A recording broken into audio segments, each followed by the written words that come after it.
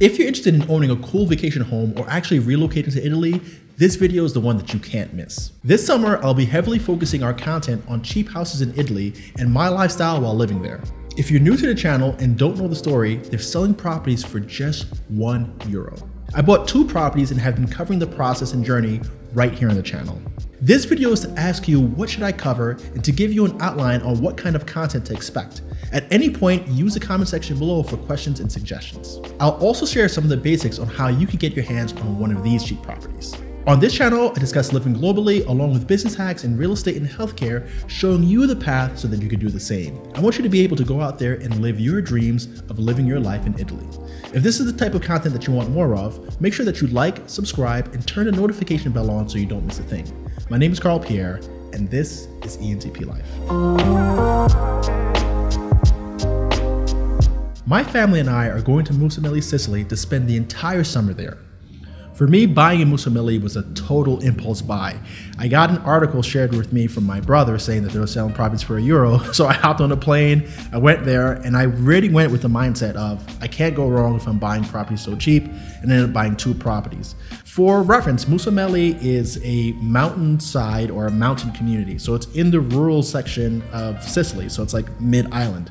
A lot of people, when they're thinking about Sicily, are always thinking about the coast. They see the beautiful Mediterranean scenes, and Musameli is actually not that. It's more or less tucked into green mountainsides. There's sheep farmers. It's really a countryside retreat in my opinion. The town has about 10 to 12,000 people who live there full time, and it's very comfortable if you want to have a more relaxed lifestyle. Aside from the €1 homes in Musameli, they have homes that are considered the premium listings. All these homes are located in the old side of town, and these buildings are about 200, 300 years old plus. So these are properties that have been left behind by people who've decided to relocate to a different side of town. And what I think is that for people who are kind of in love with that nostalgic feeling of old Italy, those are the best properties to go after. And of course, since they're not just €1, they're in better condition. The properties that I bought were 5,000 and 12,000 euros respectively. One is a smaller house, the other one's a larger house. And I felt that that was a better buy in comparison to the €1 homes. If you're somebody who plans on totally rebuilding your home, then the €1 home is probably where you would start because it's more or less a blank canvas. While in Musameli, I'll be showcasing my properties, the cost of renovations, the cost of living, and what you can expect if you choose to buy a property there. Now, I want you to let me know right in the comment section below exactly what you want me to cover and what you want to see when it comes to Musameli as an option of buying a cheap Euro home. I've been on this journey for about 2 years now, and one of the questions that I get asked all the time is, how much is this costing you? How much did you spend on renovations? How much does it cost to live there? How much are your utilities? How much are your taxes? All of those details, I really haven't noted them down into one set of information, so that I haven't actually really looked at those numbers. The numbers are fairly negligible compared to what my month-to-month spend is, and I'm going to be tying that all together for you guys once I'm done with the construction and have some time to sit down and look it over. I'll be covering exactly how much it costs me to purchase the properties, what are the additional closing costs, what are the annual taxes, how much my internet costs, electricity, and so on. I want to be able to give you a clear picture as to how much this is all going to cost you. Now, the renovations, I'm going to show you exactly how much it costs me as well, but what you need to understand about renovations is that it's going to be dependent on the starting point and what you want to do with those properties. So you could overspend in renovations or you could underspend, you could do some of the work yourself. But while I'm there, I want to be able to show you exactly what I've done and be able to do videos showing you before and after plus the cost, so you have a clear understanding of what is the economic or the financial component of these sort of deals. Additionally, people don't realize how inexpensive it is to live in some of the European towns. Because the euro usually trades a little bit more than the US dollar, everybody has this notion that it's so expensive to be in Europe. If you're in the major cities, London for instance, which is on the pound, or you're in Barcelona, Madrid, Paris, Rome, yeah, the cost of living is going to be high, just the same as it is in the United States. If you're in LA or if you're in New York, the cost of living is skewed based on the density. So it's sort of the same. I did a video where I said that a couple could live on about 12 to 2,000 euros a month, depending on whether or not they're renting a home or if they own their home outright. And I want to be able to give more texture to that after living there for a few weeks to be able to say, this is the true cost of living if you bought one of these homes. So you could come to see that and expect what it's really going to cost you if you're one of the few people who are thinking about relocating there for retirement, or if you're starting your life all over again, or you're an artist and you're really looking for an affordable way to live in another country. I'll be able to break it down line by line, utilities, housing expenses, like I do for my properties in Medellin or Brazil. I really like to be able to share what is the cost of living so that you could know exactly what you're getting yourself into when you decide to relocate there. A few other plans that I have for the summer are to tour the entire island in search of the best beach scene and visit the largest cities like Catania and Palermo.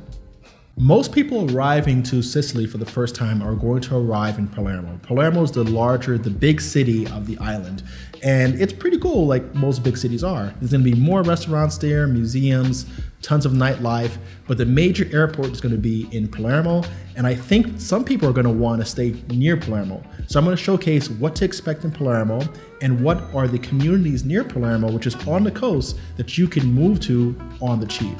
Aside from Palermo, the second largest city is Catania. Also, a lot of people do fly into Catania. Catania is all the way on the east side, closer to the volcano, Mount Etna, and it has a different feel than Palermo. So I'm gonna be able to showcase that so you can see what those two large cities are like. And if you wanna be closer to the large cities, what you could expect, trying to show some of those cheaper Euro homes so that you have more or less options in where you could be. For some people, especially those who wanna be near the coast, Mussomeli is not going to be the best option for them because you're about 45 minutes from the southern coast and about 2 hours from Palermo. So if you really want to be in a coastal town, I'm going to be able to try to show you some of the coastal towns that are just outside the city centers where you could get properties on the cheap as well. I'm obviously going to be eating a lot and doing my best to capture traditional Sicilian food. I'll be showcasing local restaurants and showing the difference between food in the mountainside and food on the coast. It's really unfortunate that most Americans haven't had a good experience with real Italian food. Actually, the majority of the world hasn't had a good experience with real Italian food. Italians really care about local ingredients. And in Sicily, since it's a mountainous island and it's an island, it's a combination of a lot of lamb and like pasture-raised meats, as well as seafood and of course, pasta.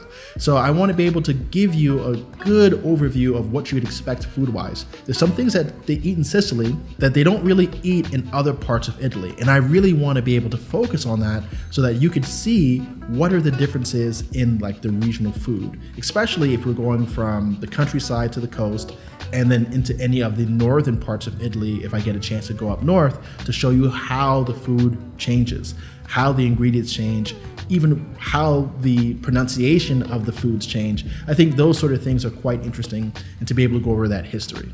So for all you foodies out there, stay tuned for the summer content. It's gonna be rich on food, probably gonna talk to a few chefs, give you some behind the scenes, maybe an overview of how to make your own homemade pasta. So anybody who's interested in the food culture, stay tuned. We're gonna be covering and taking deep dives into that. In order to give you details on more cheap Italian homes, I'll be reviewing all the details of my own home, meeting with others who've decided to do the same, and expanding my network so that I can bring more properties to you. Since I started this journey, I've met a few other people who are more or less doing the same in Italy. There's a woman by the name of Cecilia who's in Mussomeli. We've become friends. She's actually project managing my renovations now. She bought a home there. She's from Argentina, and they actually highlighted her in Argentina covering how she's deciding to relocate to Italy. She has Italian roots. I'm gonna take a deep dive with her, talk to her about her experience, what it was like to get residency, why she chose the home that she did, maybe even a tour of her home, and going over her plans. There's also Chris, who's also known as Super Savvy Traveler, who's in Calabria, who's redoing properties there. And Calabria is just north of Sicily. It's attached to the mainland Italy, and it's cool because it's very similar to Amalfi, except at a discount. So I really want to be able to meet up with her and talk to her about what her experience has been and give you an overview of that area. I might even buy there. So having these other people from the world, really one person from Argentina, another person from the States, giving you two completely different perspectives on what made them move to Italy and how they're managing this huge change in their life. Since my in-laws will be coming too, my wife and I will be taking advantage of the childcare and visiting a few other cities in Europe. Right now, we're set on Alicante, Spain, Morocco, and Greece to round it all out. I'm really excited about this trip as it brings me closer and closer to how I want to live my life full time. I want to be constantly on the move, getting the most out of what life has to offer. Thanks again for joining me here at ENTP Life. Like, subscribe, and share this video with anyone you know that'll find it useful. Until the next one, take care.